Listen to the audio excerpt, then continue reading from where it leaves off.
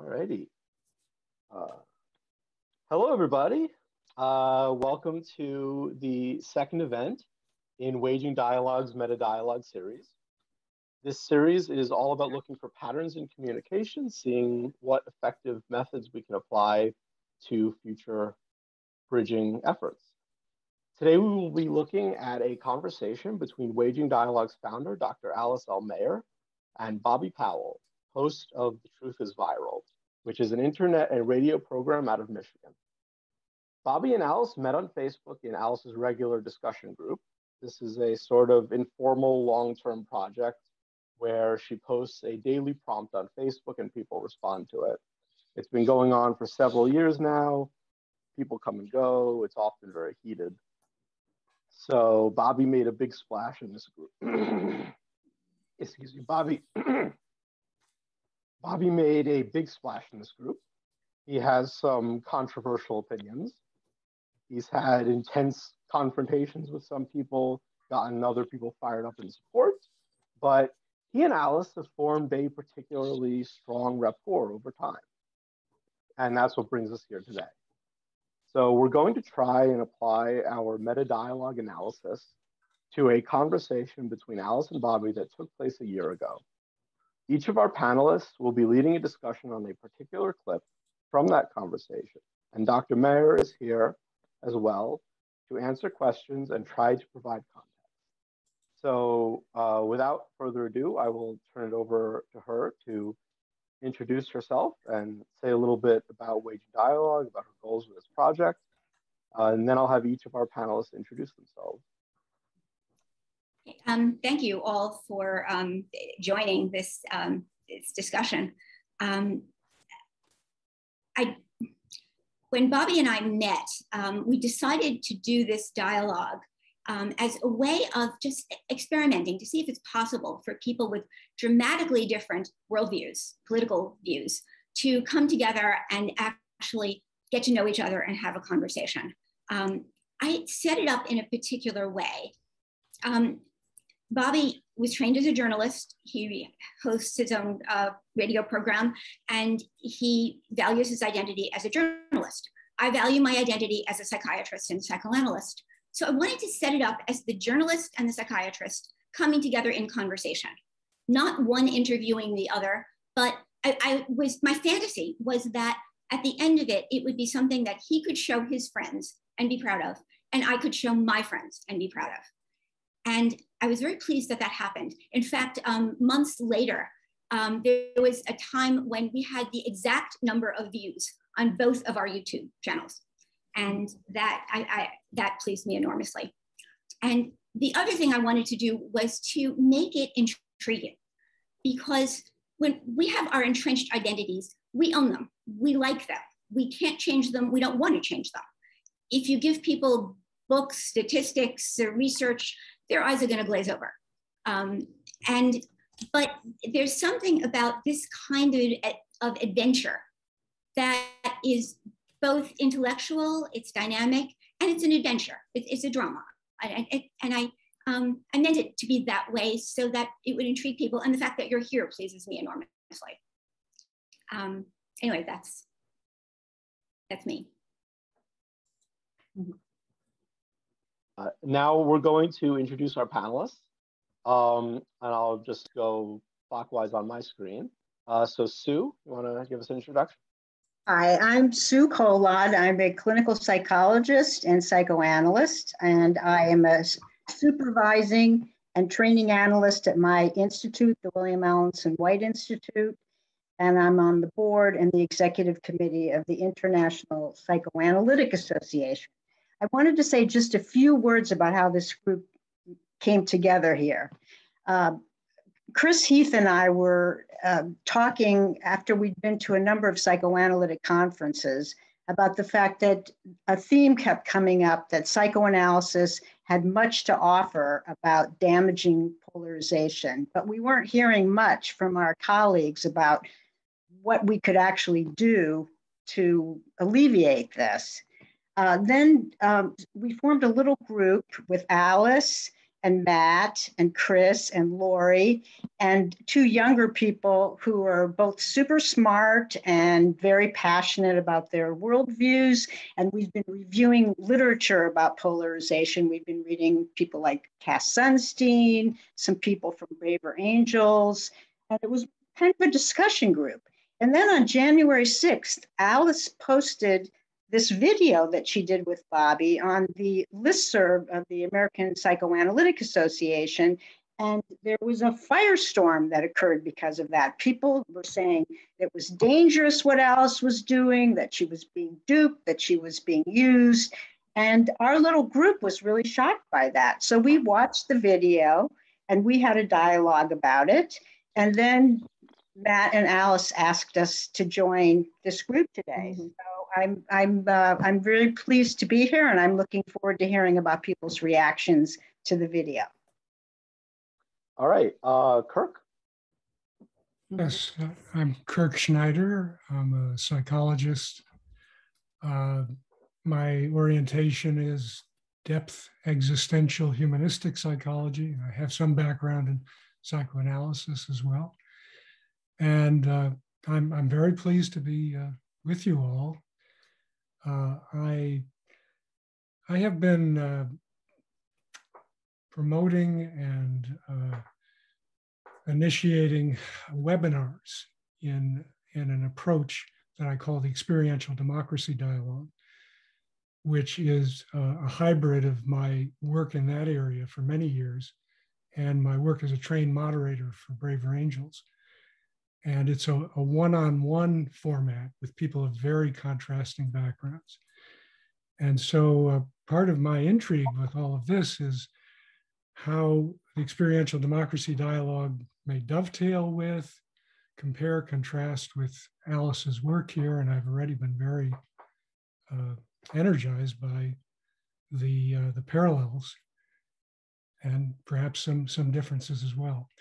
And also I'm running for president. I've been nominated to be a candidate for president of the American Psychological Association. And one of my chief platforms is the focus on what I call emotionally restorative relationships. And I see these healing social dialogues as very integral to that. And I think psychologists, analysts, people in our profession are particularly suited to go out into the country right now and help to facilitate these kinds of dialogues. That's something I'm going to promote heavily. So I'm energized by all that's happening here. All right, Chris. Chris Heath. I'm a psychoanalyst and psychiatrist. I'm a chair of external communication for the International Psychoanalytical Association. I'm very interested in how we see other people.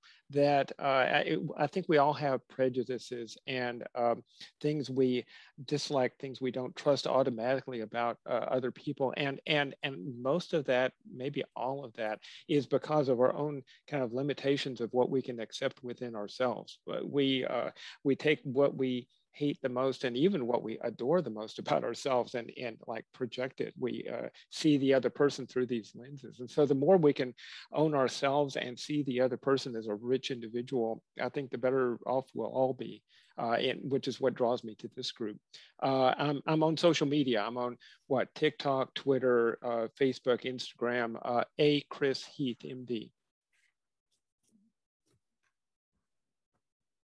Lorie?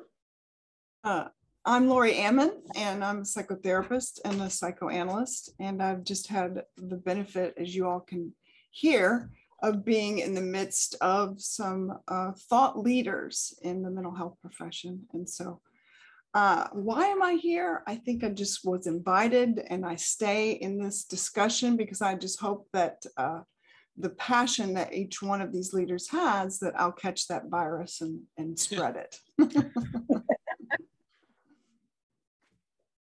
All right. So we're going to start with Chris is going to present a clip, and then we will discuss that clip. This is from the discussion, the conversations between Alice and Bobby. And Chris, is there anything you want to say before I go ahead with it? Yeah, just briefly, I'm impressed by the whole conversation, and viewers ought to look at the whole video after we're done, because it kind of we may put your view of it into context or open your mind to new views. But I've chose this clip in particular. It's a really good example of Alice and Bobby working really hard to see the other person. Like it's clear at times they have differing views, sometimes opposing views. There's moments of tension, but each it's funny because each seem to be heard by the other. And when that happens, there's a calmness. There's this moment that there's this tension, and they kind of partly agree to disagree and mostly agree to see the other person as a rich individual. And Alice says, watch for this. Alice says, what we're saying isn't mutually exclusive.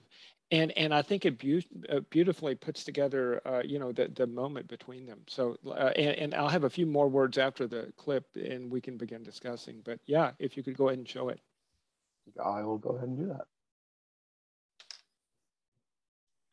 It's a matter of honor. It's a matter of integrity. Okay, it doesn't have anything to do with hard surroundings.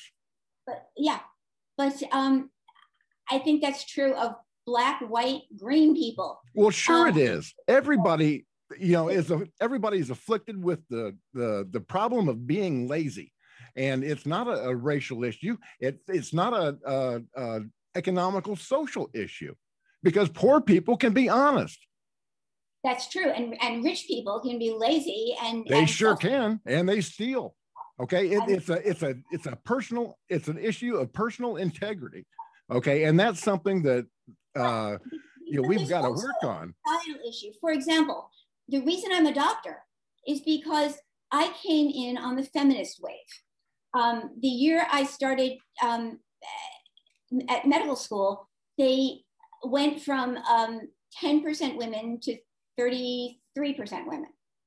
And I got in that 33%. I probably would not have gotten in on the 10%. And before that, I was, going to be a housewife or a nurse or a secretary or a nun or, a mother or one of those things. But then I got into college and it was like, wow, I can be a doctor. I'd like to see that happen with people who have been sort of not allowed in, for the same reasons. Black people, people of other, we can transition to gender, sexuality, other kinds of ways that we look down on them. I would like to have an opportunity for them to, that doesn't mean you have to have the drive, you have to have the intelligence, the ability in order to get through medical school, but you also have to have somebody say, hey, let's take more of these people because these people can do it just as much as other people can do it. Okay, well, what's wrong with a merit-based system? Take the people with the highest test scores, no matter what their skin color, no matter what their religion, no matter how they identify sexually. How about we just go to a merit-based system on everything? I like that idea. With tweaks, because I know a whole lot of people. I mean, I work with a very complex group of people who have different kinds of psychological dynamics, and sometimes they need a little help. It's not all merit-based when some of the forces, internal forces, external forces are against them. And sometimes a little bit of help can help them, leave a cycle of just sort of being stuck where their families were stuck and they were stuck. I don't think they're mutually exclusive. I think a lot of what we're saying is not mutually exclusive. It gets, our political system forces us there very quickly. Racism, I despise ism words. My friends will tell you that. They laugh at me when I say that, because they're so divisive so quickly. You're racist, you're sexist, or you're homophobia, you're Islamophobic. As soon as you say that, you're instantly on my side or against me. These are really nuanced ideas. Well, think about the word, the suffix phobic. Okay, that's what I said at the beginning of this conversation. It's all about fear and ignorance. Okay, people don't educate themselves. Okay, and that's a problem. People, from a news person's perspective, people read the headlines and they make a decision based on that. Let me tell you something. Headlines are written by interns, and they take the most sensational fact that they can find and use that as their headline.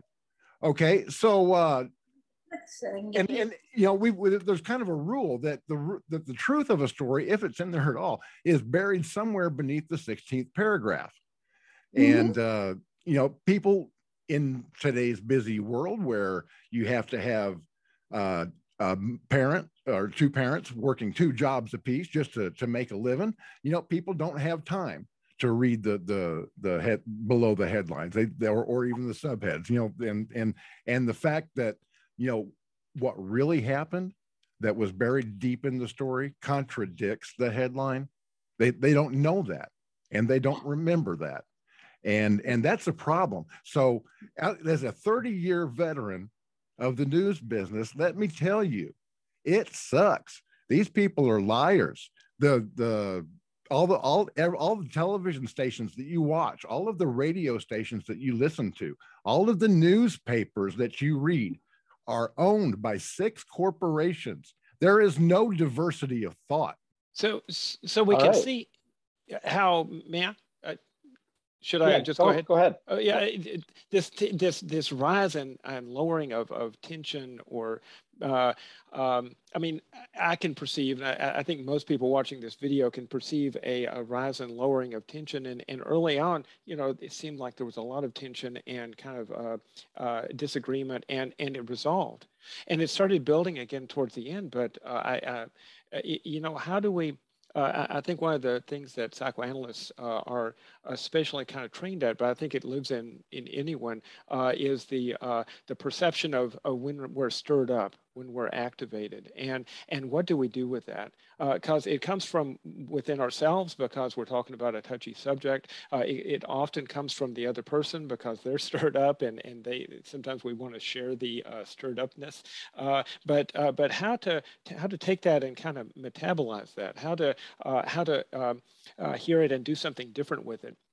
A corollary to this, I think, is the movement. This is a controversial idea. I'm a bit anxious in even bringing it up, but the trend towards being an anti-racist. When you see prejudice, we're supposed to, according to some people, kind of call it out, and there's truth to that. But at the same time, might we not have to call it out every time? Take a stand for what you feel is right, and at the same time, hear the other person and where are they coming from? What's kind of motivating them to say what they're saying? And if there's some agitation that comes with that, what's that telling us? That's kind of the kind of things I took from the beauty of the dialogue there. What are y'all's thoughts about the clip and all that? Sue? Well, I'm going to take on the role of being the skeptic. I think we have to have a skeptic if we're going to have a dialogue, okay? I've watched the video now 5 times, and there's no question in my mind that something really valuable is going on. The two of you, Alice, you and Bobby, have formed this bond, and that is undeniable. However, I would question whether I would call this a dialogue. It was more like an interview. So Chris chose a clip where we jumped right in the middle, and you're actually both talking. But the first, 15 minutes or so, it's just Bobby talking, and Alice is listening, and she's a very good listener, and occasionally she asks a question. So what I would see this more as like a pre-dialogue. What I would really like to see is that the next time that you and Bobby talk, can you really engage more fully in some of the profound differences the two of you have in your worldview? Because I think in a lot of ways, in this interview, those got smoothed over quite a bit. The other thing I just wanted to say briefly is Bobby's facts. Bobby's facts are different from my facts. And I fact checked a number of things that he said. This got cut off, but he talked about farmers being murdered in South Africa. And I did my research, and it said that this was an unsubstantiated claim that was a key element of white genocide conspiracy theories and has become a common talking point among white nationalists worldwide. So, can you two actually get into that? Because, what he calls facts, I call conspiracy theories. Well, would it have helped for me to question that in this particular setting? I'm just curious what you think. I chose not to question specific facts. I wanted to hear the music. I don't know whether it would help. I doubt that the two of you would have formed the bond if you'd gone right into that. But I think maybe now that you have the bond, maybe you could question him a little bit more about some of his assertions. That's what I would hope for. Mm-hmm. Yeah, Kirk. Yes, I can see very much what Sue is talking about here. I view this to a large degree through the lens of process versus content, or process in distinction from content. And that's what I was most impressed with Alice, was that your process enabled Bobby to feel more free, mm-hmm. to speak honestly and to speak with some passion as well. And I think it also allowed you to both begin to address some of the actual policy issues that were involved. I noticed, Alice, that you talked about appreciating his view on affirmative action, but wanting to tweak it some. And that seemed to me a good beginning of a further conversation about how you might tweak it and how he would perceive that tweak. Because it sounds like your tweak would combine your concern with supporting diverse people, and possibly with his concern about supporting people of merit, for certain positions. It did seem like there was, a possibility for some common ground there. But again, I think the process between you two helps to lay the groundwork for the likelihood of common ground. But perhaps even more important to that, and I think to your point, Alice, about the problem with being overly identified with facts, is that just enabling two people of such contrasting backgrounds to sit with one another and to be present in relative safety, it's, to me, an enormous step, toward what we want to build as a society, if we want to be a sustainable and ultimately flourishing society, where we're actually learning from each other and being more enriched by each other. But a major first step is just being able to sit with one another. We're all in so many silos, we're not doing that now. So those are some of my thoughts about it. So I'd like to comment on, kind of on a different level, and that is in identifying with Bobby, coming from the same seedbed of neoliberal thinking, which divides us and has us focused on our own self-interest, right? It's about my tribe and protecting my tribe. And Bobby comes into this dialogue with Alice, evidently getting pretty beat up by people judging him, classifying him as a racist. And so the beauty that I enjoyed through this, watching these videos, is how, Alice, you rise above a discussion of right doing or wrongdoing to meet him. And that's instructive to any viewer, right? Of how are we going to meet another person at that level of humanity? How are we going to hear them? It isn't our debates on what's right, what's wrong, who's right, who's wrong, is it? Yeah, I think that's what I was trying to do, was just to meet one human being to another, which is, a good philosophy that I can sell. But the other part of it is that he's been doing this loudly, weekly for a very long time. He's got his research. He knows more than I do about this stuff. And I don't know what's accurate and what's not accurate when he says 20% of this and 40% of that, and this person did this and that person did that. I will look stupid if I try to argue with that. So that was another reason why I let a lot of that go. He's smart. Mm-hmm. But yeah. Go ahead.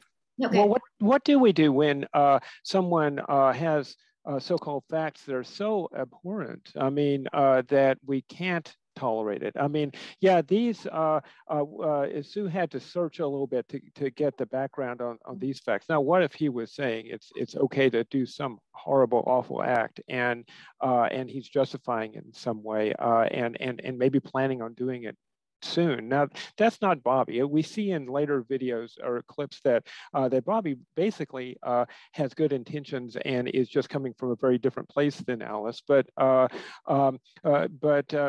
that may be part of where I'm thinking about. Where do we have a line for ourselves between anti-racism and tolerance for the other point of view? Sue makes a really important point that I don't think I have an answer for. What do we do when facts are thrown out that we really can't tolerate in the room? Sue? Well, Alice, you've said in some ways that this is like a therapy session. So if a patient said something, you wouldn't fact check it. That's not the kind of thing you would do. You would just listen. You would want to get the idea of what they're getting at. But I'm actually ambitious for the two of you. I want you to be able to do more. I want you to be able to actually grapple with and disagree with each other about things you truly don't agree about. And I'm curious to hear from Kirk also, because you do this regularly and I don't. And maybe that doesn't work, but I that's what I would hope for.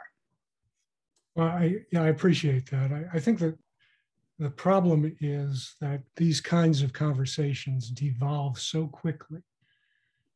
They devolve into verbal flame throwing or avoidance of issues or violence. And it's extremely striking how quickly they can devolve. And that's because I do believe that psychodynamically, there's a primal terror that is fueling a lot of the reactivity in these kind of conversations. Mm-hmm. Terror around the sense of insignificance, the sense of not mattering in some way. You could say a form of death anxiety behind this. So that's where I think we do need to be quite delicate in terms of our approach to these kind of dialogues. And that's why we have emphasized a highly structured format because that seems to help create more sense of safety. And that structure is anchored in very strict ground rules. Ground rules that are about coming from a place of genuine curiosity, of respect to the degree possible, at least respecting the fact that other person's willing to sit with you and be present, and of avoiding nonverbal cues that are degrading, et cetera, heavy sighs or whatever. Now, I think that Alice does this organically, and she doesn't seem to, I'll be curious to hear more, but she doesn't seem to follow a particular structure or format, except that you've sort of organically set the tone for a humane and respectful meeting, kind of I-thou meeting. And so— I-thou meeting, can you say a bit more about that, what you mean? well, deriving from Buber's philosophy of being able to acknowledge the individuality of that person, while at the same time being able to meet them in some way, and meet them with your own individuality. So it's a kind of a paradoxical mode of respect, both for self and other. I agree that Alice does that well. I mean, that's how it seems like she and to some degree Bobby agree to have that, agree to partly because they built something of a relationship beforehand, and they both want to create a platform where they're both heard. It seems like they're both their subjectivity is respected. Yeah, I think that's true. But I also think that we do have a lot of forums for debate and debating facts and so on. And we see this in social media and in the big media. And where does it go? Seems to me that it often does devolve into, a lot of, just. I think people are desperate to be listened to, just to be heard. And arguing facts seems like it takes away from that to some extent. It's, let's see who's right about this. And they scream louder and louder, and no one gets heard in the maelstrom. Yeah, right. Yeah. And it gets worse and worse. Mm. Final thought, anybody? I guess I wonder whether just listening to the other person is enough. I would like more grappling. And maybe further dialogues of this kind would lead to that. Yes. That's what I hope. I would hope so. Yeah. Okay. So before I go on to the next clip, I just want to say that there will be a Q&A at the end. I forgot to mention that. And that's going to be using the Q&A feature at the bottom of the screen. Technically, you can do that at any time, but I would suggest holding off to the end. I'm not going to read them until the end. And your questions might get answered in the meantime. So I'm going to move on next to Kirk. Okay. So in this clip, I was struck by a couple of points, and I think they're major points. One was Bobby talking about the death of his wife and the struggle that she had with cancer, and how that affected his view of government support of people who aren't even citizens of the country, whereas his wife was not able to get the funding apparently that she needed to be treated properly for her cancer.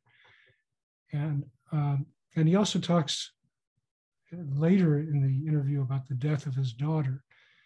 But it brings up the point of trauma for me, and how much trauma seems to impact one's polarization, what I might call polarized mind, fixation on a single point of view to the utter exclusion of competing points of view.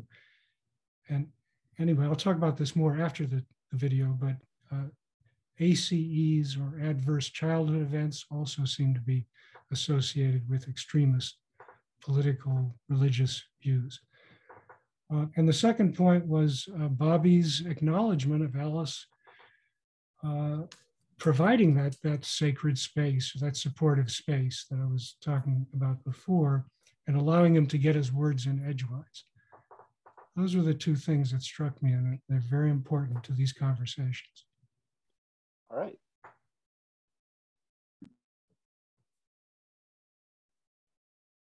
My wife worked 2 and 3 jobs at a time for 35 years.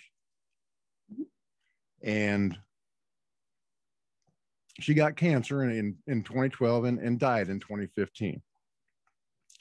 Now, in 2015, in Michigan alone, $1 billion with a B was spent on illegal aliens to provide them with subsidized housing, with quote unquote free healthcare, and even free college for these so-called dreamers. Okay. Now, we applied for Obamacare's hospice program that would have brought in skilled medical care to attend to my wife in her last days. We were denied because the Obamacare program that paid for hospice was broke. Okay, so my wife died screaming so that an illegal alien could get a free quarter credit of a college hour.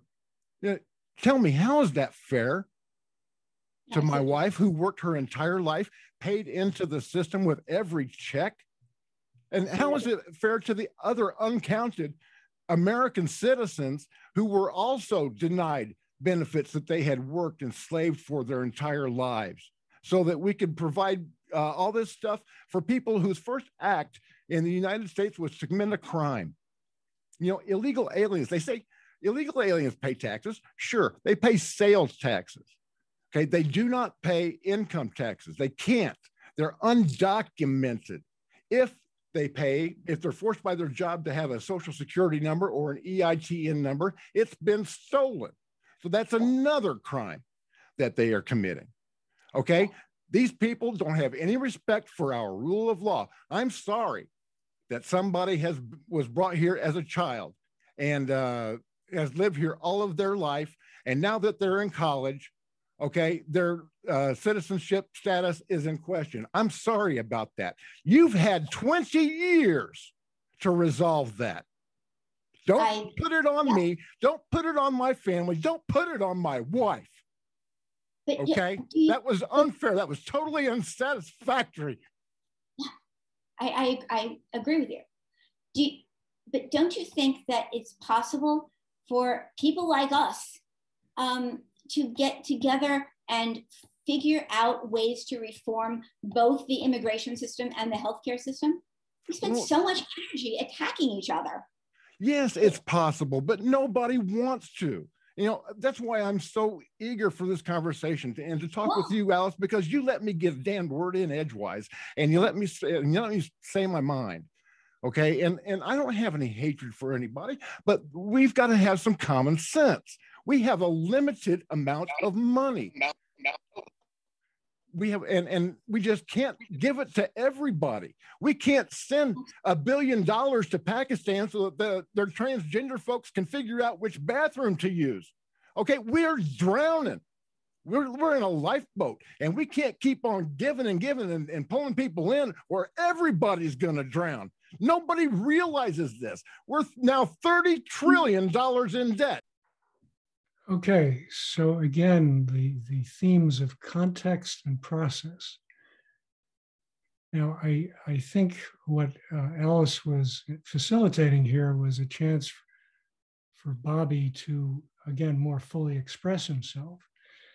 And what Bobby was expressing was a lot about where he was coming from. And that's so important in these kind of dialogues, is not to actually jump right into the actual discussion of a given issue. And we don't do that in the experiential democracy format. In fact, we begin with a visualization.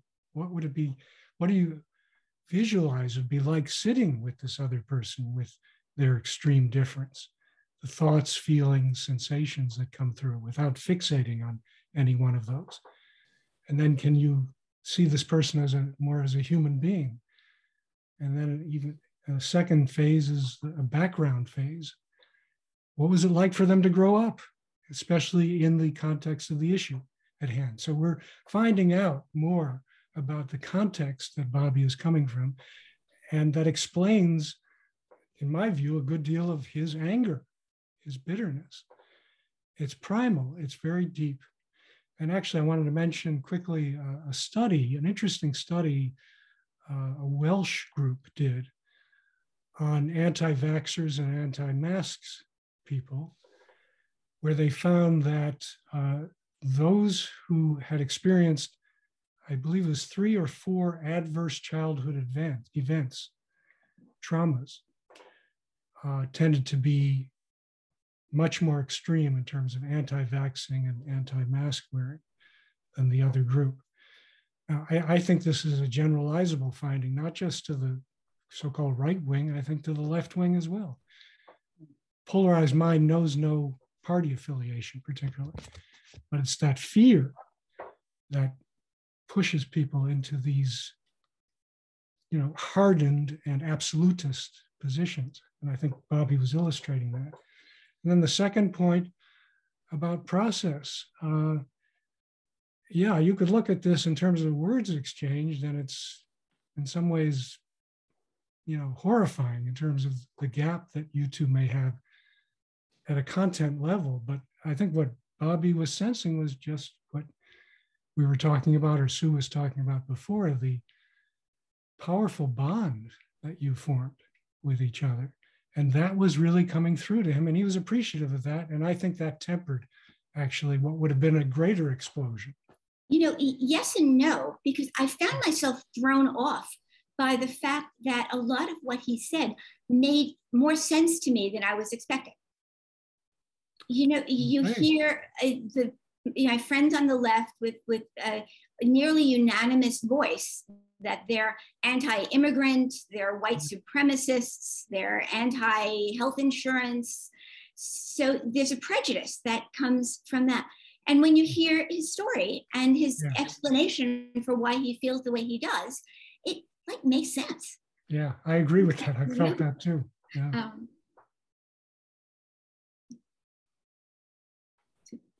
Yes. Sue? All right, I'm gonna be my skeptic self here. Sure. The context of this was talking about illegal aliens and how they're getting everything and his wife gets nothing. It's a horrible story. It's so sad about his wife not being able to have hospice care. I felt terrible for him. I felt so much sympathy for him. But having watched the video many times, he uses personal stories in a highly dramatic manner to make his point. So it feels slightly manipulative, that the way he tells personal stories. And I wouldn't do this with a patient, but with him, I would want more details about why they weren't able to get hospice care, how Obamacare ran out of money. I would want to understand that better. I wouldn't just take it at face value. I would be asking about that. And to go on, and also, how did illegal aliens cause his wife not to have hospice care? I just don't get what the connection is there. He says that the aliens are lawbreakers and the dreamers had 20 years to resolve their conflict. Don't put it on my wife. But what does it have to do with his wife? And how is one related to the other? And I just want to end by something I thought was kind of ironic, which was he so much appreciates that you let him get a word in edgewise, but I felt he wasn't letting you get a word in edgewise. I agree with everything Sue said, and at the same time, want to keep paying attention to the process, the interchange of feelings, and what is kind of going on an emotional level. We all live with a kind of an unconscious fantasy that really drives us, and under the surface, if you portray, if you were to write a script of what's going on here, I think Bobby is being very provocative. He's provoked. And I think human beings, whether he's being purposefully manipulative or if he has so much affect that he's just having to pass it off to the other person, he's dumping some stuff out into the room that Alice is containing, basically. I can imagine being in Alice's shoes and kind of riding this emotional roller coaster, and I, we do this for a living, and so I know firsthand that it can be very kind of what word to put to it. Sometimes words escape us with this kind of thing. Chaotic would be a mild way to put it. And how does and so I think Alice just holding onto her chair and responding with And you know what she responds to with all that is, you know, people like us, and she says something else and tries to tie them, connect them. Yeah, hey, we're in this together. We're both human beings, whatever happened. And they're able to kind of rescue the dialogue. It's really kind of incredible. Yeah, my other question for you, Alice, and this is an ongoing question, is your approach transferable to others so that we can create, you know, a sort of, well, a spreading of this type of meeting with people? That's where something like the Braver Angels or Experiential Democracy Dialogue may be helpful, because they have their structure. They keep people in guardrails. And I just don't know if many people can replicate what you can do. I'd like to come up with some kind of if not a recipe, then an outline of how one might approach it, and just have some people try it on for size, and see what happens. And then we can do some, you know, case histories, YouTube events that we can watch, or do some statistics, see what works and what doesn't. People can try it in all different arenas. I'd like to get people intrigued enough just to see what happens, because and different things can happen. One group might thoroughly enjoy throwing statistics at each other, and another might enjoy just sharing personal stories and how they came to be who they are. And all of those are valid. And if anyone can, if anyone can do it, I think hopefully it's people like us who have been trained in these approaches and to tolerate a wide range of anxiety. To be able to contain opposing and even contradictory points of view at the same time. Yes, yes. And to ask questions from, like you were talking about asking a question, I very much think that could and should be a part of it. But to ask the question from a place of genuine curiosity versus some kind of presumption or agenda, or maybe a great deal of anger on your part, you know, about what he's saying. Yeah, for me, it felt like an Alice through the looking glass, like an inside out version of what I do for a living. Because I was not looking at him as a patient.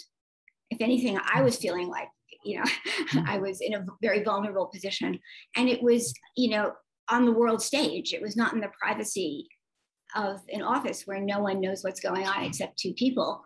And I knew that, you know, my colleagues would watch, his colleagues would watch. It was terrifying, but it was also an adventure. It really felt like something new that I'm, you know, I'm glad I got to try. And I can see myself getting addicted to trying other people, other settings, other theories, other techniques. Yes. to just get people interested in the fact that we can make these connections. And I don't think it's all that hard if we try. I think we're just used to this cancel culture where if I don't like you, I have to make you go away. Yeah. Like I said in the original video, I think that's where we are these days. That's the acceptable behavior is you challenge me, I don't like you, you scare me, so I'm going to make you go away, which is either cancel you, unfriend you, or vote for somebody who's going to send a drone out to, you know, no. Our technology is driving us toward very short attention spans and right. and abilities to tolerate affect. That's right. Yeah. That's the other thing is to take advantage of technology to tolerate affect and process. And we're not like the technology, I think, is making it more of a, you know, fix it now. Right. And I'm with you about combining efforts. I really think that this is about, you know, getting as many people who are serious about bridge building together and creating a movement around this. Lorie, where are you with all this? Thank you, Sue, for inviting me in on that discussion. I wanted to ask you a question, and that was, I appreciate you kind of giving your doubting perspective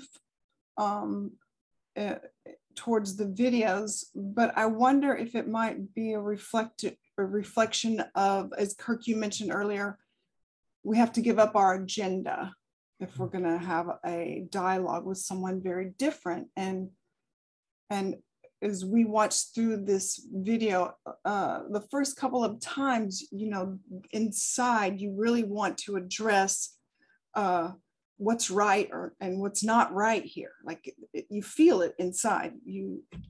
It's difficult to tolerate.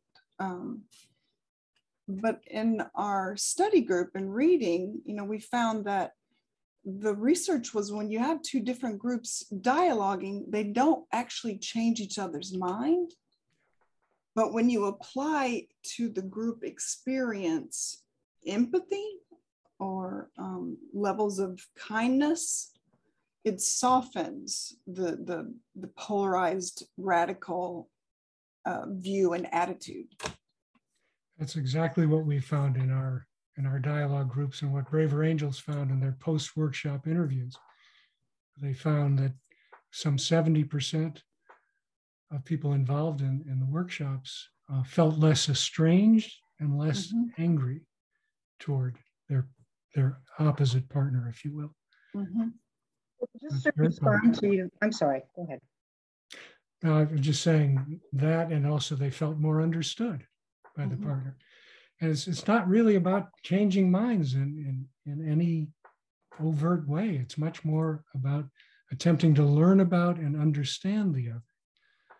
And through that process, enhancing the likelihood that the people will achieve some kind of common ground or a basis for further dialogue. So what I was going to say to you, Lorie, is that I think Alice holds back on what she thinks, and Bobby does not hold back on what he thinks. And Alice is curious about Bobby. I don't know if Bobby's curious about Alice. I'd like to see some Bobby being curious about Alice. You want to see him grow. I do. I think he knows a lot about me from my Facebook posts. Just to add, the experiential democracy dialogue would very much allow for that, because it would be equal time for both to tell their story about their background, you know, to visualize the dialogue and to talk about how they've been stereotyped and to correct the false and misleading aspects of that, and to identify the nuggets of truth to the stereotyping, open themselves, their vulnerability to each other. And to ask a question from that, again, place of curiosity rather than presumption. And finally, to see what they've discovered through this process. Is there any room for common ground? And if not, why not? You know. Does Alice know much? No, does Bobby know much about Alice? Alice, does he know much about you? You've told us some of what drives you to do what you do. Does he know? If he reads my Facebook posts, he knows. I don't know how much he knows. I mean, we've met a couple of times. He took me for pizza once. Really? Yeah, so we've had conversations. It's, you know, I just want to say, I don't think about it so much as changing minds as much as understanding the other perspective. Like I said in the video, I like the two-eyed model. You know, a left eye and a right eye. We're programmed to see left and right, but if you adapt and focus on a shared horizon, you know, you get clarity and perspective and depth perception, and you can walk. And that's sort of when I think of common ground, I think about that, just understanding what the other side is seeing, rather than necessarily changing yourself to become them or embrace them or agree with them. Just the opposites coexist. You know, dialectical behavioral therapy is all about that, coexistence of opposites. Yeah, Why can't we use that in the political arena? And Well, I can't, Alice, I think, oh, I'm sorry. I'm sorry, Kirk. go ahead, Laura. We have to wrap up, but I don't know if anyone wants to do just one final. Yeah, I wanted to just make a comment about Alice, your body of work it reveals to us we do not know how to deal with difference. In the dualistic world that we're all raised up in, we don't know how to deal with difference. And that's It's what threatening. Difference is threatening. Threatens our identity. That's primal. Yes. Okay, Sue, do you have anything you want to say before I play your clip? So I picked this segment because I thought it was the closest to my idea of what a dialogue would be. I thought Alice really challenged Bobby on a number of things, and a number of his facts and his science. And also, in some ways, I kind of agreed with him, but a lot of the things he said, I think that I think the two of you could engage even further on it. So I'll leave it at that, and then I have some more to say afterwards.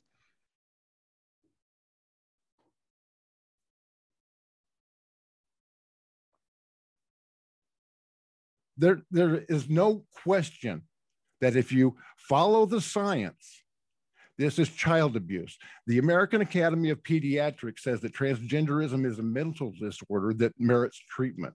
Up until last year, the World Health Organization recognized transgenderism as a mental disorder. So did the DSM-5, by the way. Okay, now I agree that things are changing, but that doesn't mean that they're changing for the better. The science is being influenced by the politics, and that's wrong. Right. But the science shows that gender and sexuality is not linear. It may not even be on a linear spectrum. It's so multifaceted. I agree with you that we shouldn't jump in and say, the answer to your problem is that your kid is a girl in a boy's body or a boy in a girl's body. And here, wear these clothes, use these bathrooms, see this doctor, everything will be right. It's, there are genetic variants, but then there's the way kids are treated, whether they're traumatized, abused, raped, overly supported in one direction or another, peer pressures, school pressure. It's so multi-determined so quickly that you can't say that any particular child is destined to be a happy adult if they go this path or that path. Now, what to do about it, I don't know. But except to honor these people's experience, that if you feel like you're in the wrong body, don't argue with them and say, God said you're not. Just honor their experience and then give them time to figure out. I agree with that. People that suffer from gender dysphoria are just as human as everybody else. They deserve respect and all the civil rights that everybody else is entitled to. I have no problem with that whatsoever. But what I do have a problem with is, the fact that this agenda is being pushed on children so young. Okay, we're talking 3-4-year-old kids. Avery Jackson was only 4 years old when his parents started giving him hormones, and the I Am Jazz girl was given artificial hormones to stop her or for him or her. What she ended up cut off his genitalia. Okay, that's an irreversible thing. Okay, now I've gone over the statistics. 81.7% of transgenders reported suicidal ideation in the 2015 transgender report. Okay, 43.8% of them actually attempted suicide in that year. Okay, that's prima facie evidence that these people are disturbed and they need treatment. Now, what is the problem? I'm not sure. I'm thinking that these are gay individuals that are having a problem accepting the fact that they are gay. Okay, they have feelings for a person of the same sex, and they wonder why. But they are wondering the wrong thing. And it's being encouraged by these psychiatrists that say that transgenderism is normal, you know, like being gay. You know, maybe being gay is genetic. I don't know. Maybe Gaga is right. Maybe they're born that way. I don't care. Okay. But what I do care about is this agenda being pushed on children so young. If you're an adult and you want to cut your pee-pee off, baby, let your freak flag fly and wear a dress and woohoo. I don't care. But let the little babies alone. Let them grow up in accordance with natural childhood development. Okay, without pushing your social agenda on them and totally screwing them up. But if their natural childhood development is to feel different from their girlfriends who don't, maybe they don't want to play with dolls, maybe they want to, or maybe now, we used to call those tomboys. You know, yeah. You can at least respect that children have different centers, different feeling states, different desires, different fantasies, and just honor it. I agree that we don't have to jump in and say, you know, God made you a girl, so you're stuck with it, or no, you can be a boy, let's go do. We don't want to do that prematurely because things will shift. Different insights can emerge. Just give it time. Honor these kids' inner experience and give them time to have it evolve and not jump in and use a parental agenda or a political agenda or social agenda. Yeah, okay. Yeah, you're talking about nature versus nurture. You're absolutely right. And what's affecting these child's experience are parents that are telling them that this is normal. It's a very simple thing. That is the problem. Parents are using their own social agenda to influence the life of their child in opposition to normal development. And that's just what it is. It's basically, I'm blaming the parents, because the parents are the ones that go out and get the doctors that sexually mutilate their children, give them hormones that delay and stop normal puberty. Okay, it's just insane. I can't believe that this is happening to our children. Evaluations, because you're right. I don't feel comfortable making those kinds of choices. But if I see a child or an adolescent like that, I will just say, tell me about your experience. What's it like to be you? And start from there and help the kid figure out what it's like to be them, all the different forces that impinge on them from inside and outside, and help them arrive at a choice for themselves. And you know, listening to the other voices, but not obeying the other voices.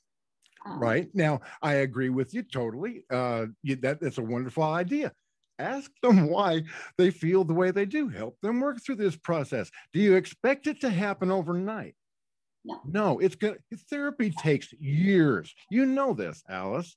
Okay, let them work through it, but let them take time. You don't need to give them hormones that's going to change then people get it in their heads that it's normal, and it's not. And it's reinforced by a leftist agenda that wants to destroy the family structure in the United States. You can go to Black Lives Matter's website this very moment and read their manifesto. It states that they want to destroy the nuclear family. They don't care about mothers and fathers living together. And you know what? That's a Marxist plot to destroy this country. All right. So, in the interest of full disclosure, there were a couple of cuts in that video. So again, you can see the full conversation between Alice and Bobby on our YouTube channel. You can find a link to our YouTube channel at wagingdialogue.org. But there were a couple of cuts in that video to keep it from going on too long. Sue? So I think that this could be a topic that you and Bobby could really engage in more fully.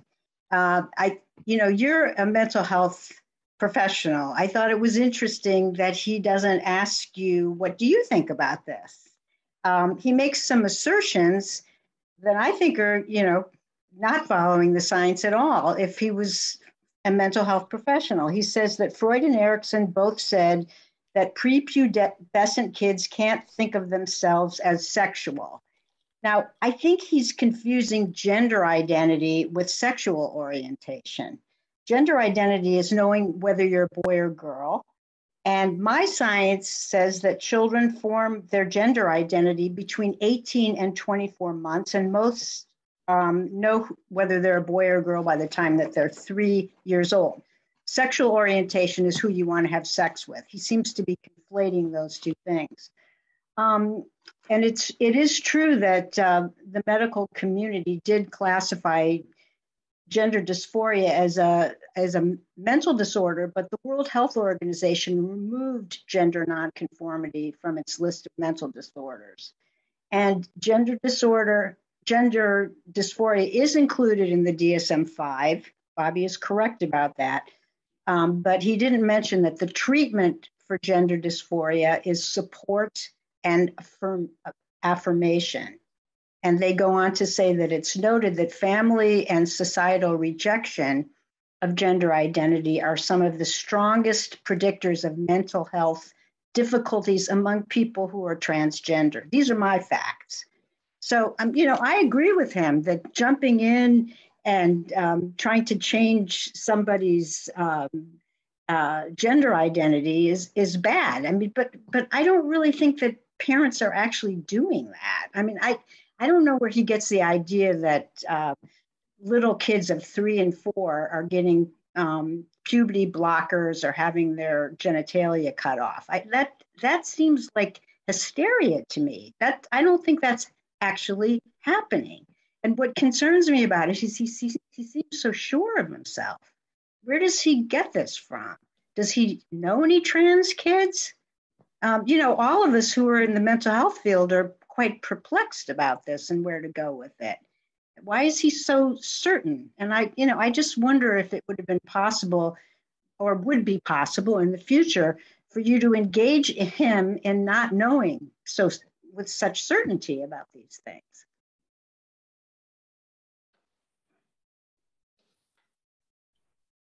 Yeah, they're great questions, and certainly for the future. As I said, I didn't feel at that point that I wanted to challenge his certainty, because it just didn't feel like it was, and maybe I was thinking like a psychoanalyst, that there are questions that, I would jot down for a future reference, but I wouldn't raise in a first session, Did you have any thoughts about why he gets so angry about this? I think a lot of my friends on the right are angry about it because they see it as child abuse. To just call children's attention to gender and sexuality when they really should not be thinking about those things. And there may be truth to that because it's everywhere. I don't see young children in my practice, but I see a lot of adolescents, and they all say the same thing. Yeah, we're all non-binary. We don't care. It's the parents' problem. We'll figure it out. And I sort of leave it at that. I agree that maybe there's too much affirmation and not enough exploration. I would agree with him about that. Yeah. My daughter, when she was like 9 and 10, she's 14 now, but it's amazing to hear her talk about her friends and how gender fluid they are, and how even now kind of sexually fluid they are with who do I like, and her friend who used to be Michelle, but now he's Michael, and so call him Michael when he comes over because that's who he is, and it's just no big deal. And I really appreciate the Gen Z kind of fluidity about it. It seems like that's the antithesis to millennials trying to either define their kids as always being their biologic gender, or I suppose Bobby could be right that there are cases in which parents pick up on some perceived cue that their kids are actually some other gender and push it on them. Like Alice is saying, these stories are pervasive enough that maybe there are some cases. And I think Bobby, he's using those cases as evidence that's a problem across the board. That is a problem. But as Sue's talking, I'm wondering if there is a way, you know, if Alice talks to Bobby again, or with Bobby, I mean, and interesting slip, you know, I identify with her holding her own in the conversation with Bobby, but you know, can they get to where they really hear each other's point of view and really appreciate in depth? I'm thinking about, I think it's Spinoza. There's a philosopher that talks about dualities, and the only way to transcend the duality is have basically the view of God, that there is a great spirit that can see all. But beyond that, we're stuck with dualities, mind versus body, maybe right versus left. Can they come together? Maybe. If anybody can, they have a good chance at it. So I remember last year I did a presentation at Hunter High School, and I went to the bathroom before the presentation, and I came out of the bathroom and there was a teenage boy there. And I realized I was in one of those bathrooms, you know, for any and all. And it was disconcerting. It was the first time I'd been in one of those. Said hi, you know.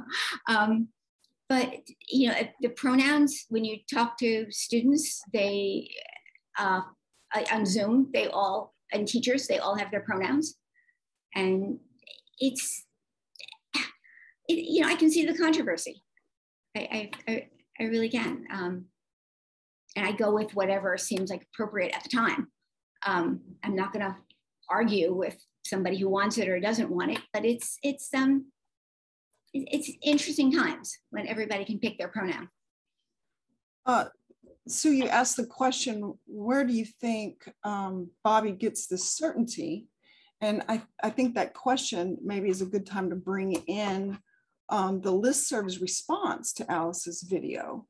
Because for like a thought leader like Bobby, representing a more fundamental perspective, like he's exhibiting this group narcissism that demands the leaders have a certainty about them. But the interesting thing in our listserv, we also see a group narcissism, don't we? And by that, I mean malignant, not a narcissism that's producing a good product or result into the world, but who's, you know, self-congratulatory about being this group of superior intellect. People were so sure that what Alice was doing was dangerous, and there was so little curiosity about it. Yeah, I really felt like I was being accused of giving voice to evil. And I was told that by any number of different people. So you see how both groups, if we were just to take the two groups, they both use this like ad hominem fallacies, you know, like this horrible evil that's being done by voicing a view, or the, you know, the just, you know, verdicts, I think, that Bobby makes of particular people, Obama or evil parents. You know, I think it's an example again of fear-based mentalities, whether left or right. I mean, we're all subject to those at various times and in various degrees, I believe. And so the bigger issue, I believe, is the need to address the fear, the primal fear, in a significant way. Very, very tough challenge, obviously. So how do we do that? Well, I was just going to ask you that question as well, Kirk. Like, well, one thing we would know, if we want to be able to address a fear, we have to acknowledge that it exists or normalize it. And that wouldn't be by debate, would it? So, Right. It would have to be by a more, say, in Alice's role, intuiting what really internally drives or motivates Bobby, and not exposing it, but knowing it, right? And in that giving the capacity to hold or contain his passionate intensity. and I think we would need to do that with all the psychoanalysts who reacted so explosively about this issue. It would be fascinating to do some, dialogue formats with them. That's right. Yeah. Yeah, I'd love to. All right. Should we go on? Sure. Yeah, Right. let's try to have some time for discussion because I'm trying to move a want to say little bit faster. Sorry, Yeah. folks, I'm doing the best I can. All right, so we are going to go we're going to go on to Lorie now. Lorie, is there anything you want to say before we go? Yeah, I picked a very early moment in the dialogue, and then the very end, because I wanted to highlight what I believe is seen throughout here, a thread of how psychoanalytic ideas inform us is in a way to be transformative in a relationship. And I think that's exactly what manifests here with Alice and Bobby. So go ahead and play that. All right. I'm the only voice that this child has had for 9 years. Nobody cares about him anymore. Obama was great because he killed Anwar al-Awlaki without charges, far away from a battlefield, totally illegally with his pen and phone. It didn't even take anything to the FISA court. He just ordered the CIA to murder an American citizen who was not engaged in combat. Okay, but he was a terrorist, I agree. Okay, he had it coming to him. But his 16-year-old son, who was killed 2 weeks after, did not. He was an innocent child, and nobody gives a damn. I agree. But mistakes are made, and yeah, when we fight wars, things happen, and Alice, it wasn't on a battlefield. And it was a premeditated drone strike. Drone strikes are a whole other thing. I know people who have kids in the military who are learning to fight drones from the safety of some military base out in the States, and they kill people, and that is a problem. There's no doubt about it. But I think that's an issue that the left and the right could argue in different ways in different circumstances. Right. We kill each other. We're killing species. We are killing species. We've got instincts and emotions, and we've got intellect too that has to take over, because we cannot let our emotions run wild. The result would be massive bloodshed. Okay, and that's what I'm trying to stop. Okay, but these people that are judging me just by the color of my skin or by the color of a hat that I wear, they need to understand that when they're canceling me, they're canceling 264 victims of sexual rape and sexual assault and rape that has been committed by members of Congress and the Senate since 1997. It's against science to think that these young children can have these sexual thoughts. And what we've got to do, okay, is place emotions, underneath, in empirical fact. Okay, nobody wants to hurt anybody's feelings. At least none of the people that I know. I certainly don't. I don't want to hurt anybody's feelings, but doggone it, I'm not going to deny what I know to be a scientific fact in order to perpetuate somebody's delusion. Okay, and I'm sorry if it hurts their feelings. I'm not doing it on purpose. I'm not doing it with the intention of hurting your feelings, but facts are facts. There are 24 hours a day. The sky is blue on a sunny day. I mean, there are certain things that just cannot be denied. And one thing that can't be denied is a 3-year-old, 4-year-old child can't think of themselves as a sexual object. Well, that's questionable, but that's for another topic. Okay. We've had a great conversation. We've been going over an hour. This is fun, Alice. We should do this again. Well, there you have it. Do you not? To forgive me to use just a bit of clinical terms in a very simplified way. In the beginning, we see Bobby in a more schizoid position. It's like he's alone. There's a paranoia that others are against him, and at the end he makes the statement, nobody wants to hurt anybody. There's this transformation of now Bobby's mentalizing others, right? That no one wants to hurt anybody, and we had a great time, Alice. He really is appreciating you. And so because of the style of the dialogue, there is what I see less of this more inward self-focus and now being related to others. And that's something I think is we are always working for in psychological development in a person. Yes, we. Yeah. So I have a question that I'd like to pose for you to consider or imagine. What has drawn Bobby to participate in this public dialogue with Alice? What drives him? I don't want to put words in his mouth. So Bobby, if you're listening, forgive me if I get this wrong.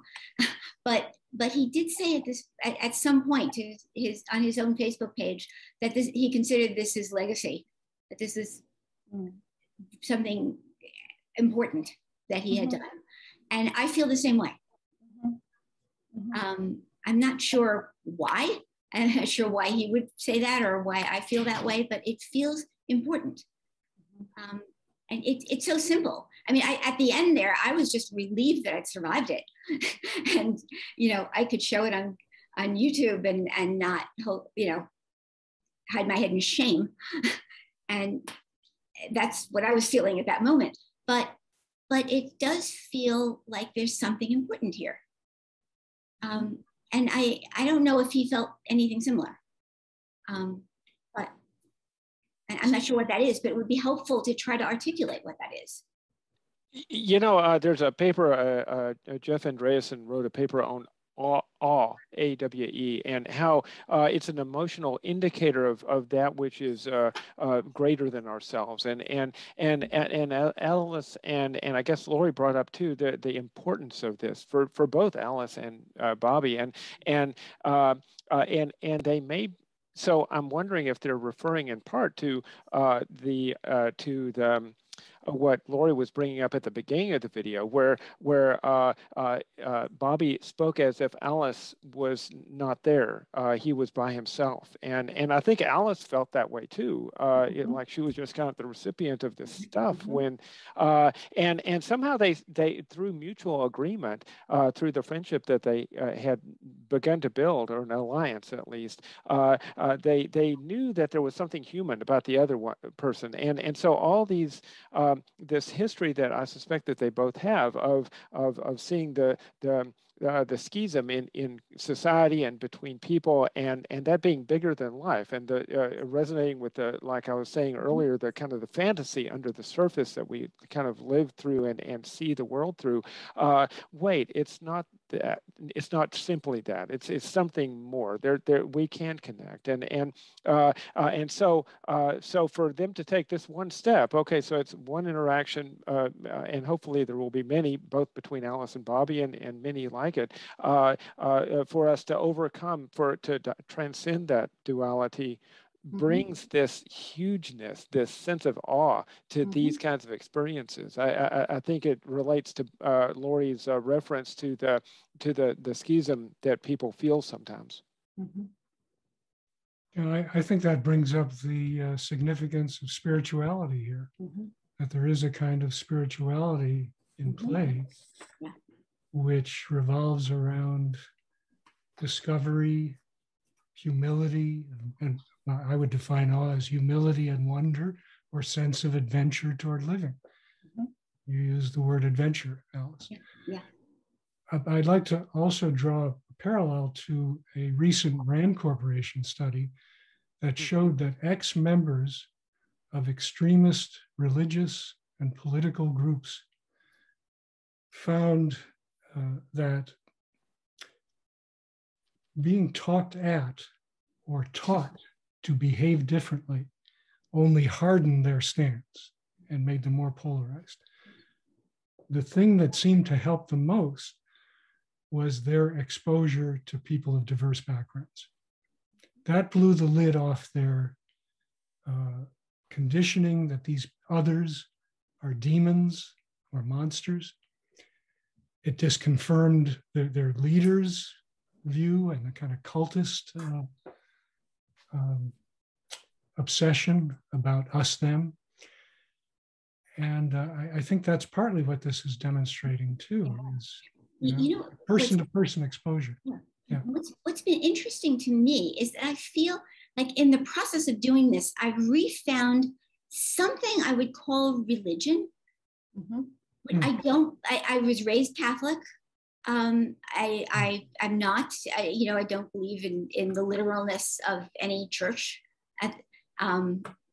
But there's something about this I, thou thing. I find myself going back there, speaking to another person as a moral equivalent,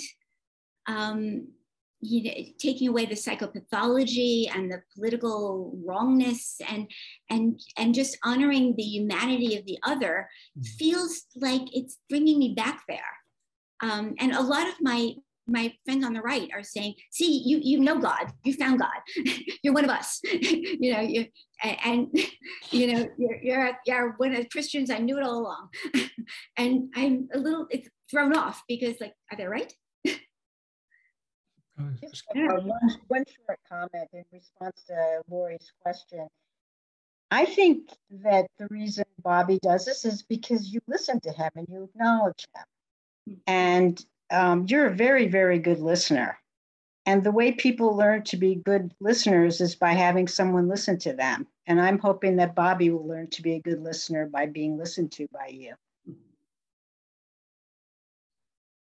And maybe I'll learn more facts and how to argue them.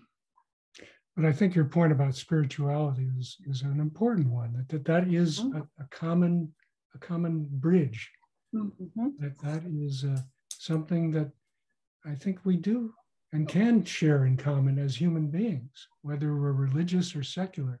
The sense of participating in something much greater than ourselves. Yeah. Very powerful and uplifting. Yeah.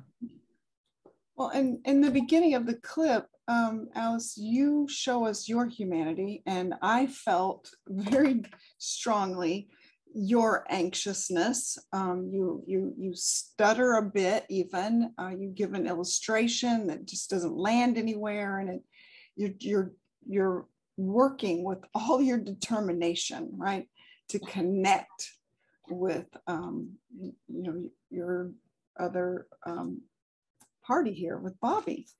And so that has to be really validating to come to the end and feel the way you do. Yeah. And hear Bobby mirror that back to you. He feels the same way. This was great. Yeah. Yeah, I felt that way. I was absolutely terrified at the beginning because, he had the technique down for how to, argue in public. And I'd never done this before, and I was terrified. But yeah, I felt much more comfortable by the end. That we got into some rhythm. Yeah. Different, but something that sort of worked. And without your training and without your particular goal of creating these kinds of dialogues, most people would flee or fight, right?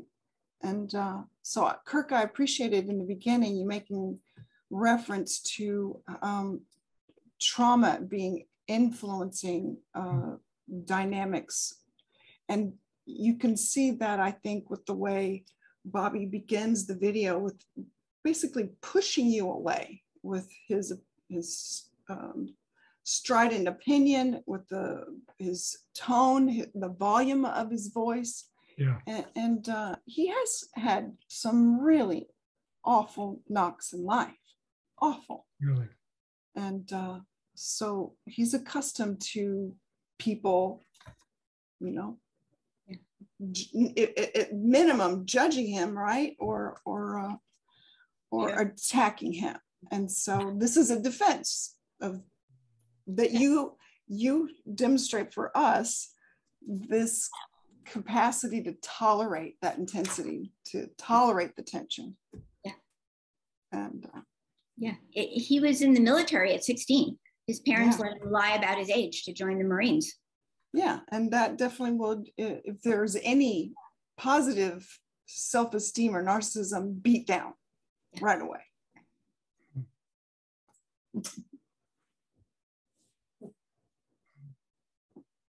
All right, should we go to questions? Sure. Yeah. All right. Okay, so we got a lot of questions. I will do them in the order that they came in. So our first question is two questions. When someone feels abandoned by the system, it is obviously hard to try and understand the particulars of the system. There has been such a determined effort to overturn the ACA and states failing to take federal money that was available. How do we approach giving the other person a more realistic picture of why the system failed them? In the wealthiest country, there is no reason to pick and choose who is allowed to go hungry, sleep on the street, or be denied hospice care. The other question is, who gets to decide what normal is? My great-grandson dressed as a princess in his pre-kindergarten years. His very macho-looking father put on a princess crown and makeup along with his son. To me, that is normal and not any kind of pressure. I asked those two as one because they're from the same person. You all can see the Q&A, right? So if you need to refer to the question, it's just at the bottom of the screen. I don't think I'm seeing all of them. I didn't see the questions you just asked. You open the Q&A and you see 6 questions? Oh, Q&A. I was looking at the chat. Sorry. Oh, yeah. Okay. All right. Anyone? Well, I guess the question is in the middle there. How do we approach giving the other person a more realistic picture of why the system failed them? And I guess I don't have an answer to that because I feel like that wasn't our direction that our dialogue was going in today. So anyone else? Yeah, I agree. I don't think this is about giving the other something that you believe or your agenda per se. It's much more about learning about and attempting to understand the other, and in the hopes that they too will attempt to learn about and understand you because you're modeling that to some degree. And out of that, hopefully you both can come to some kind of livable perspectives, or at least be able to live with each other without shooting each other or screaming at each other. I think that's a very admirable goal these days. I'd be very curious to know more. I don't know if, what setting would be appropriate to explore that, but actually what happened. What's the Michigan system like with healthcare and hospice and Obamacare and funding, and what their personal experience was, why that happened is a very complex problem. And each state is different, the laws are different, the way they're used is different. I see that sometimes with my patients, and I kind of give that to social workers or because I don't know enough about how the system works. I know sometimes people take advantage of the system, sometimes people don't know how to use the system, sometimes the system works for them, sometimes it doesn't. There are very complicated problems in there, psychological, practical. I would like to think that if we had enough people to share their experiences, that we could come up with some fixes that would actually be more effective than what we have now. Now it's global, you know, keep it or toss it. And toss it, we'll have nothing, but maybe we'll have something, but we're not telling you what we're gonna have to replace it. It's just gonna be better. That makes no sense, but we can make sense if we explore it. It might be useful to go into more detail about what happened with the death of his wife, but I don't know if that's at all appropriate. Yeah, I would have really been curious to know why she was denied services, but I'm not sure I understand the question. Can someone sort of restate it for me? Well, I think we've kind of transcended the question now into sort of the process of the conversation. And like, how do you talk to about a person who feels like they've been failed by the system? How do you? Yeah, and the systems failed them, but Bobby was pointing out the unfairness as in the dreamers getting resources, and perhaps on the non-intellectual but more human level, to be able to identify with Bobby and say, this was such a horrible tragedy to lose your wife to cancer, and watch her suffer in pain without alleviation of that. No wonder you feel such animosity towards dreamers who are getting things taken care for them when you couldn't get that for your wife. Like, that's really where we connect, right? Yeah. And no one would argue that. Right. And if we did it within our experiential dialogue format, both parties would have a full chance to describe their stance. Mm-hmm. So that could be another way of at least providing a window for, let's say, for Bobby to maybe have a more realistic picture of, you know, what's going on in the system, and using your categories of content and process. Like, Alice, as you said, you're not knowledgeable about all these political issues. And so we're not really coming at that kind of conversation. Like, what, you know, how did all those things really play out? But more about understanding your view of the world based on something very, very traumatic that happened to you.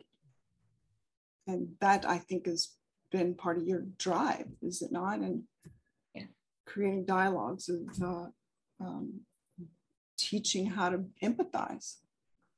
You know, I just have to say, to what extent do you think Bobby might have latched on to the to Obamacare?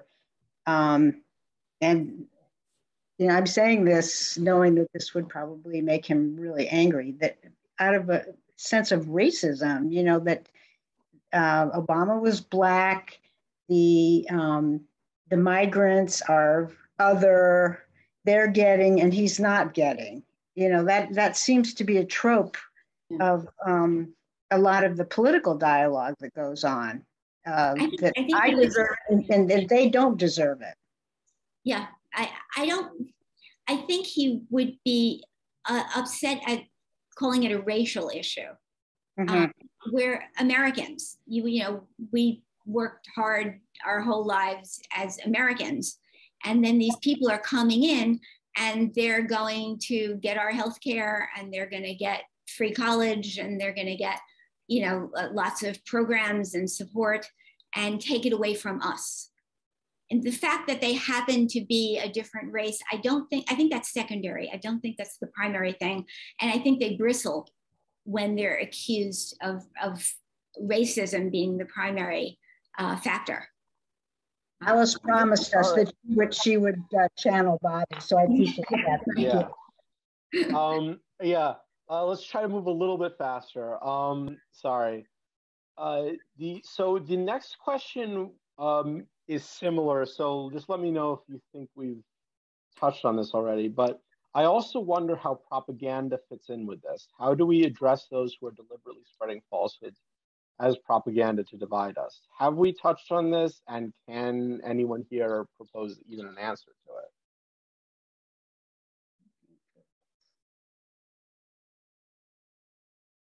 Propaganda. Which question is this, Matt? So this is, I appreciate bringing people together Okay, this way. got it.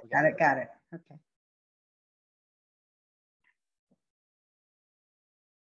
You know, when I've got a neighbor, I hope he's not listening, but maybe he is, and he has this intense way of taking kind of sound bites from his favored political positions, news sources, and making a stand about it, and it's us versus them. It's kind of like loyalty to a football team, and I think he's coming. I don't know what drives his emotional kind of loyalty to that point of view, or the kind of seeing the other position as utterly wrong, like he does. But I find myself bristling with like, what, and I want to come back at him with the same emotional force.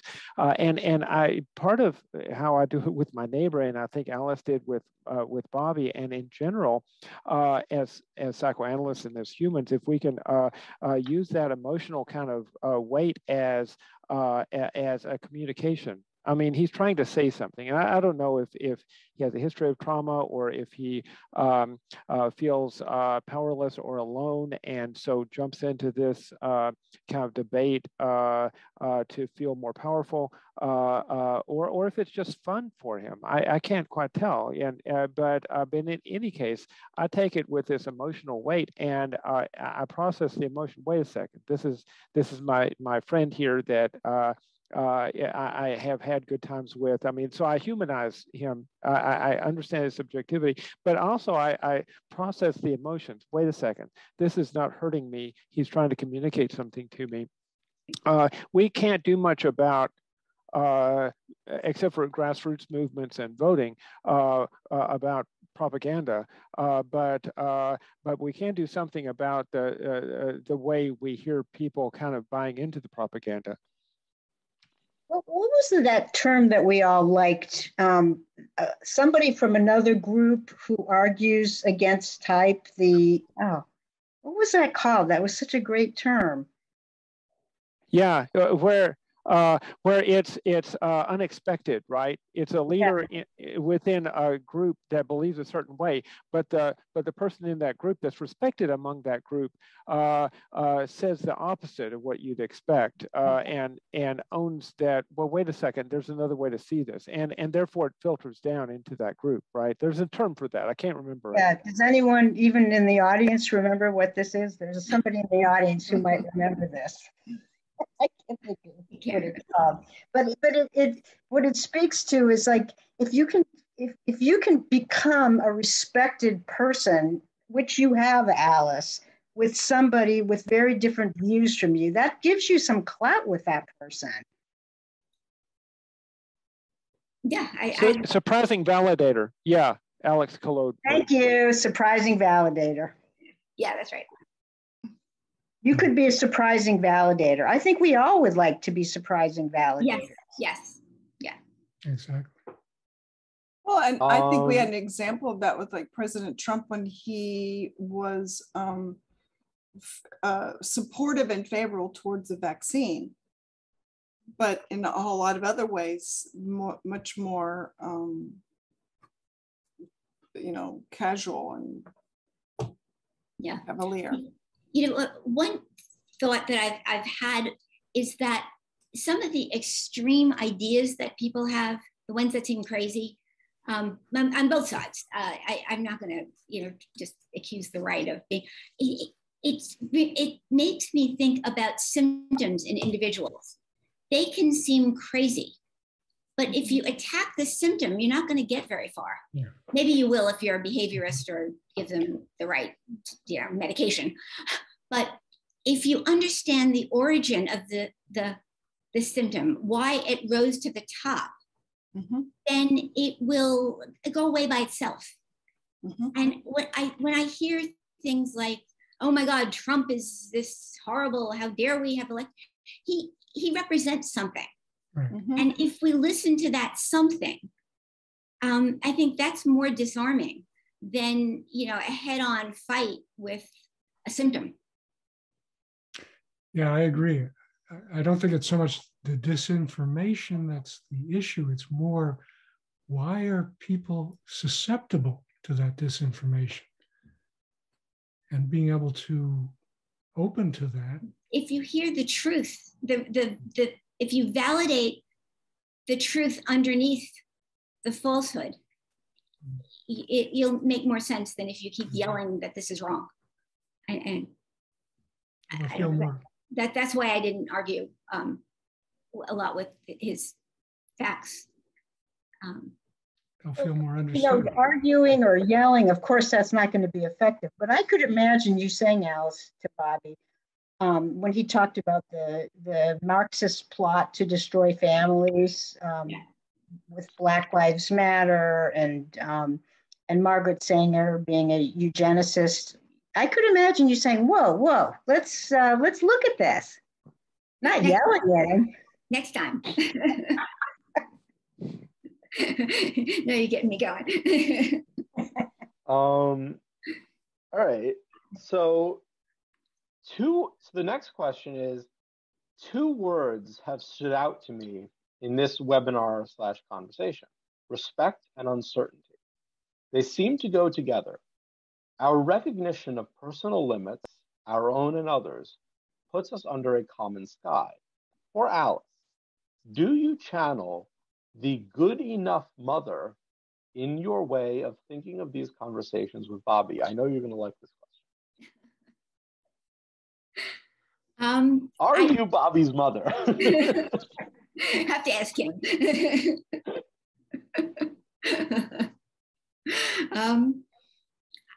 I don't know. I mean, I guess that's part of the dynamic that I think about when I work. And I've been working for 45 years, so maybe that did somehow come into the arena. I certainly wanted to create a holding space where we could both engage with each other. And if that's a good enough mother, fine. It depends on how you define mother. I certainly was not in any way intending to be motherly, but more just a holding space where people could connect and bond and attach and feed each other. Sure. All right. So the next person says, I wanted to comment. I have a very gifted patient, a young man who also is diagnosed with Asperger's. Often he sounds just like Bobby, and I think it feels good to him. I try to both resonate and question. I sound a little like Alice, but I think of Holloway's observation that a bully victim thing is ubiquitous in this group. Someone else thought that bully victim was also an attempt to understand the early trauma of giftedness or Asperger's. It made me wonder if there is a bully victim aspect in the culture. The patient feels himself to be a victim and is quite articulate, but has trouble seeing his own bullying. Just like Bobby, who was bullying Alice at times, so it takes some doing to keep a conversation going with this patient, which also Alice does quite well. Now I don't know if you agree with that comment or if you have anything to say with about that comment, but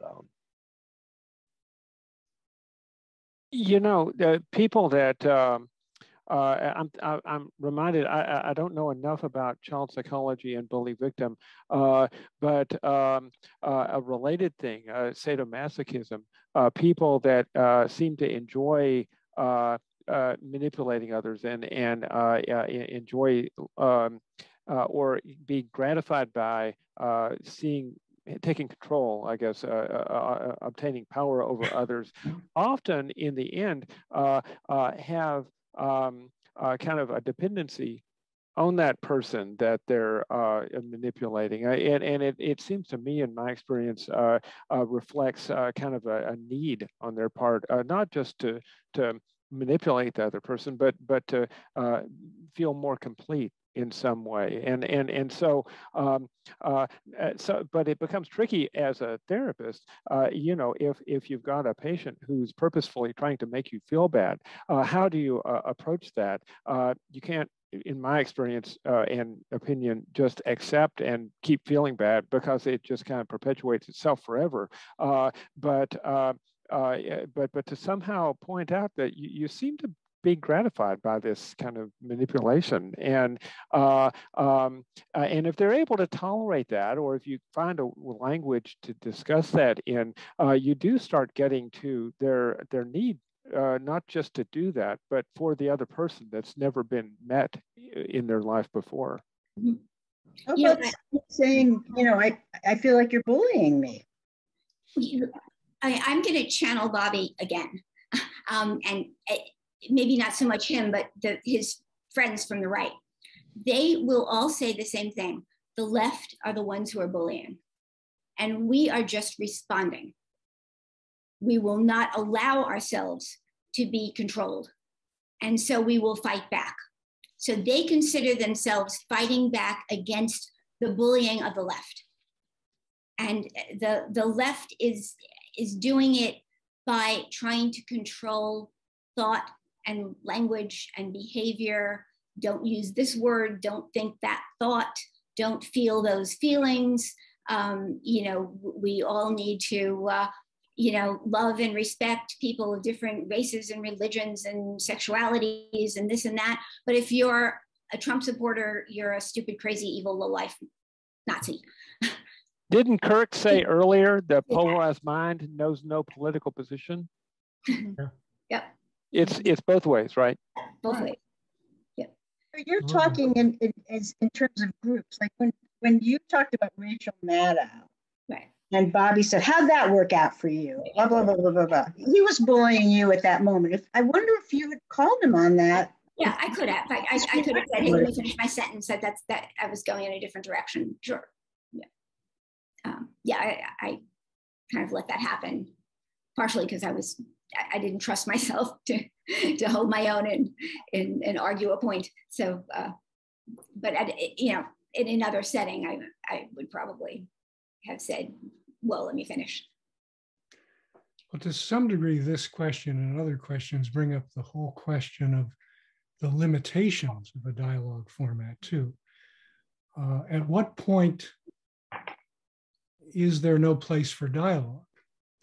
My belief is, if there's an imminent threat to you or to society from that person, and of course it has to be defined, right? We all have to sort of soul search as to what we mean by imminent threat. Maybe that isn't the place for attempting to learn about and understand more of where that person's coming from, because you've got to deal with the imminent threat. That also brings up the whole issue of the point of no return. Right. There, again, the people on the right will say, "We are going to fight. We are not going to accept this. And you have to understand that we are, you know, that violence will happen and it will be your fault." My feeling is that if we can start here and let the thoughtful people, the people capable of dialogue, rise to the top, then those people won't take over, which right now they do. The people who can do what we're doing are too, you know, undercover, inarticulate, where the independents and the moderates who like go on with our lives and don't say anything, and the extremists rise up, and they're going to kill each other and take us along with them. If we can start a movement where nuance trumps, you know, black and white, then maybe we'll get some. Maybe the others will become singularities and not hostage takers. I totally agree with you. We've got to marginalize the extreme and appeal to the many people of the critical mass who I think are interested in some greater degree of bridge building and are sick and tired of the divisiveness also.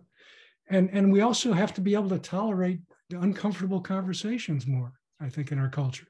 I think that book by Jonathan Haidt and someone else, The Coddling of the American Mind, it's, you know, that's an important, it raises important questions about whether people can enter uncomfortable conversations and still exist with one another. So I want to balance that equation because Alice, you said the people on the right, you know, feel attacked and will fight back. The people on the left, same, right? Same. And the level of violence, we all got to witness that in the vocabularies of our listserv, you know. Yes. Exactly.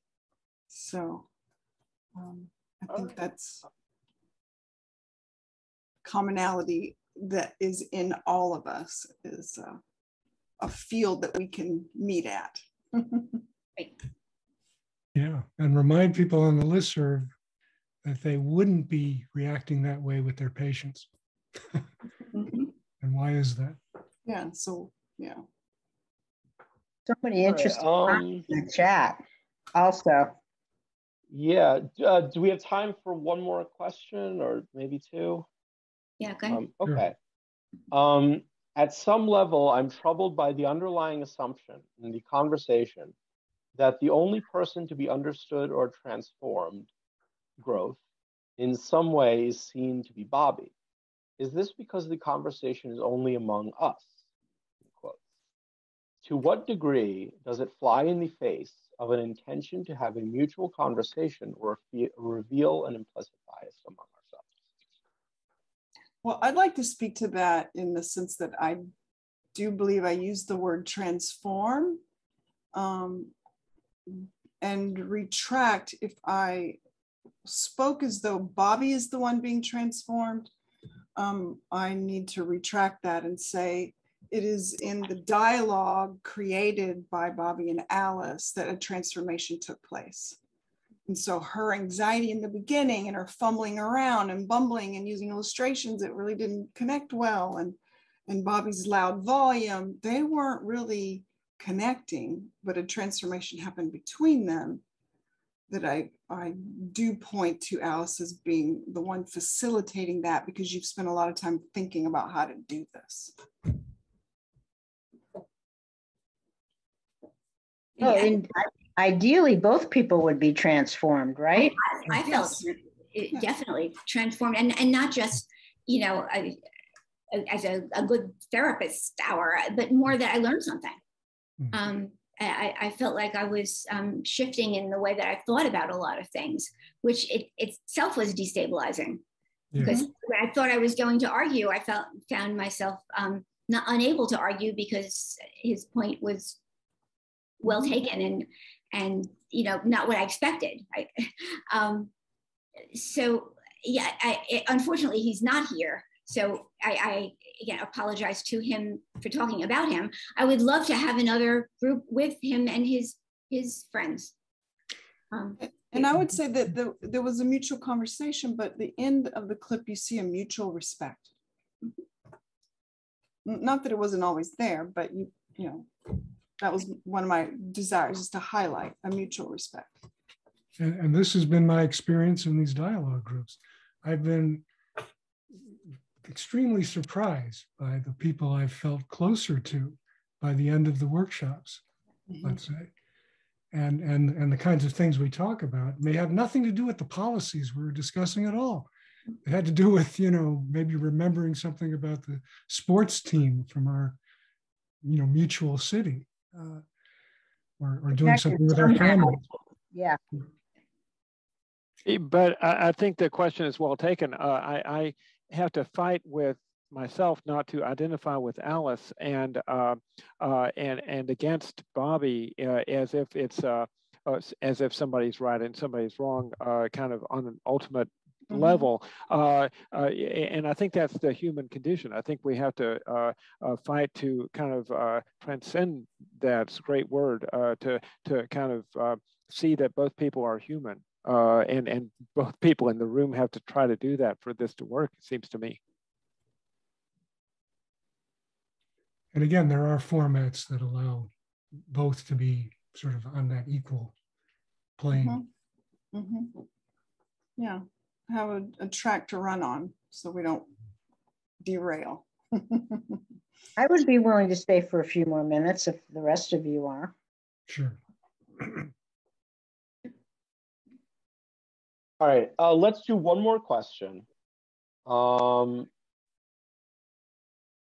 A video went viral this week of a Michigan State Senator, Mallory McMorrow, passionately and angrily confronting another senator who had accused her of being a groomer of children because of her defense of LGBT children and other things like wanting white children to feel guilty about slavery. This speech was viewed by many as a template for Democrats to stand up with a passion for their values. This is a striking contrast to the tenor of the recommendations today. Democrats have been accused of underselling their passions, e.g., when they go low, we go high. I'm wondering how to square these two approaches to trying to change the world. Well, in a sense, I think maybe that's what I've been pushing with, here with Alice, that that I would like to hear her speak up for when Bobby says something that she really thinks is wrong, to not be silent about it. I guess one of the problems I have is that I don't so much think about one side being totally right and totally wrong. I would be a terrible debater because, I would sort of validate the other side's perspective and then add, but what about this? Even when he said that there were 150 years of developmental psychology that said, children that age can't know anything about gender identity. Well, that was at the end, and we were closing up, and I said, that's for a future conversation. But I mean, that kind of stuff. Yeah. Well, and I think the question is, exhibits the way we are trained to think, and that is dualistically.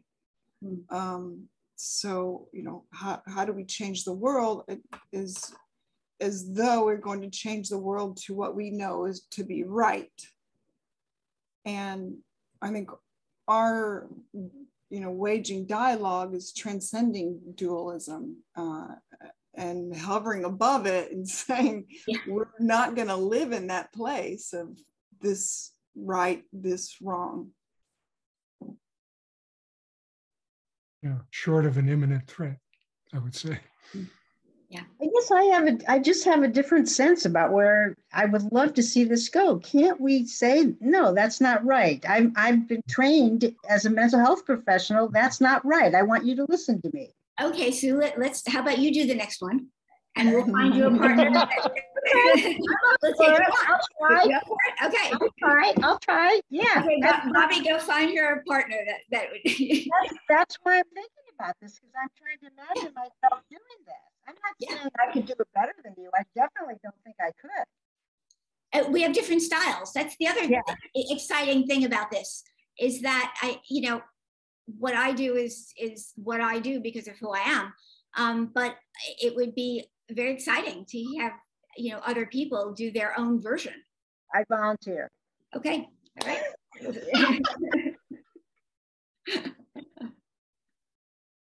Well, and, all right. And you could come from the viewpoint, Sue, that you have 150 years of information that tells you something different. So that's why you don't agree. Mm-hmm. And it's not like I would be attacking the person, Exactly. Right.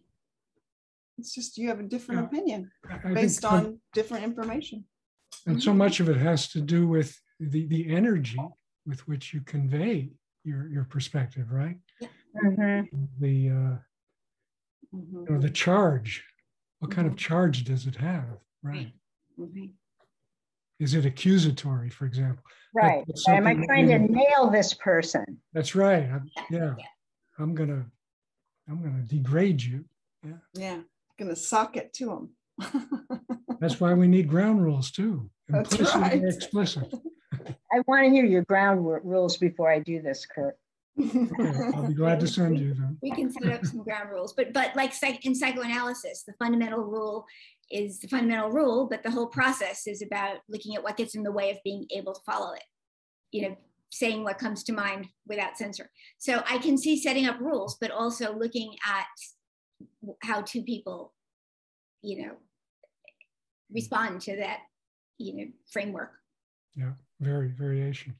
Yeah. And I see in the chat another one of our group members, Alex, commenting on Claire's question that it would be the difference is communication, Alice to Bobby, versus this viral video of McMorrow was oratory. She was elaborating or defending herself. So good insight, Alex. All righty. I guess we will wrap it there. And thank you all so much for doing this. And thank you to our attendees for hanging out. And thank you, Matt, too. Yes. Thank you, Matt. Setting it up. Okay. It all worked. The tech worked. Yes. And more importantly, Bobby's not here, but thank you, Bobby. Yeah. Thank you. Yeah, Thank you, Bobby. Glad you acknowledge. And we'll figure out where we want to go with this next, and maybe we can have him stop by next time. Could be interesting. All right. You all. Thank you all so much. Bye-bye. Bye. Bye. Much appreciation. Yes.